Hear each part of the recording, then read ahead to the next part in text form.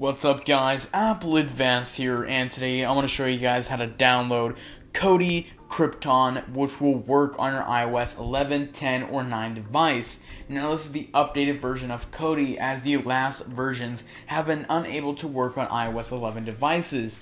Now if this video does not work for you, make sure you guys turn on my notifications so that next time I make another video similar to this, you guys will be one of the first people alerted. Also, if you guys are going to enjoy the video, don't forget to drop a thumbs up down below. But this has been Apple Advanced, and let us begin with today's tutorial. So just head to the link in the description below, and it should take you right here. Now from here, to actually install the app, you want to either click light or dark. So for example, I'm going to go ahead and press dark. I'm going to go ahead and press allow, and I should be redirected to my settings application. At the top, I'm going to go ahead and tap install, put in the password 123 for my phone, press install one more time, and then click done. Now once I go back to my home screen, I should see this app right here installed, IPA for iOS. I'm going to go ahead and open up IPA for iOS. Press continue at the bottom, and that should fix everything. So as you see, I'm on the home screen of IPA for iOS. So simply from here, all I want to do is look at the categories at the bottom. You will find 4 of them: home, apps, themes, and help.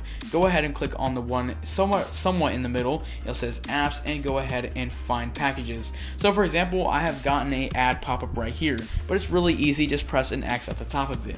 So I'm going to click packages, and from here I'm going to go ahead and find Kodi. So I'm going to find Kodi Krypton iOS 11. I'm going to go ahead and tap that and tap install. From here it'll come up with a prompt asking you, would you like to install Kodi Krypton? Just go ahead and press install, and the app should begin to load up. Now I'll be back with you guys once the app has been fully downloaded. So as you can see, Kodi has finished downloading, but I'll click on it and it's going to tell me it's an untrusted enterprise developer. So you're probably wondering to yourself, Apple Advanced, what do I do from here? So it's really easy. Just go ahead and tap cancel for right now. Head on to your settings application, and from settings, go ahead and find general.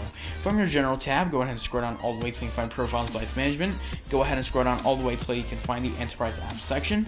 Click the one right under it, the one that belongs to Kodi, and then press trust and press trust one more time. And there you go, you have access to Kodi Krypton working on iOS 9, 10, or 11 device.